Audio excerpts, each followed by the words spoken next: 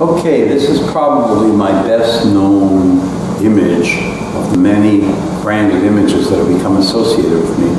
I first painted the Queen back in 1972 when then Prime Minister Pierre Trudeau had referred to her as the Queen of Canada.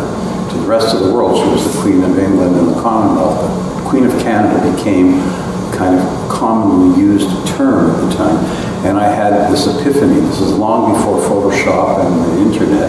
And I took an old school projector and I projected her image of her trooping the color on a horse, and I replaced it with the moose. It caused a scandal at the time.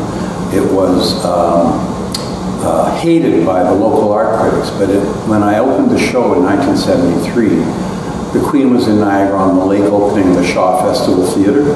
I lived on Shaw Street, so I called my show the Other Shaw Festival. And I had a very good friend who had a Rolls Royce, and his wife sat in the back with a hat and a glove going like this all afternoon. The crowds went wild. It made headlines around the world.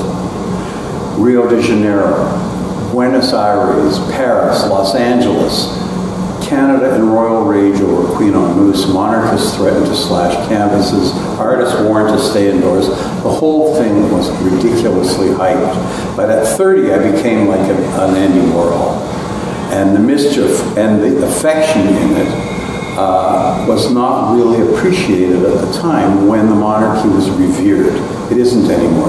They're flawed human beings like the rest of us, and we all know this now. Having said that, I've made well over $1 million from the image. The greatest incident that happened is the original painting was in the show in 1973 and it didn't sell. In 1979, I met a brilliant woman named Lorraine Monk who started the Canadian Museum of Photography in Ottawa. She came to see me in Toronto. She took one look at the painting. She said, "How much do you want for it?" I said, "I don't know, $2,500. She said, "Well, I'm not giving you that for it." I said, "Well, what are you giving me?" She said, "I'm giving you $10,000. It's the most important piece of post-colonial pop art to have ever been created in this country." That was Lorraine. She died last year at age 95, and her kids are fighting over the painting.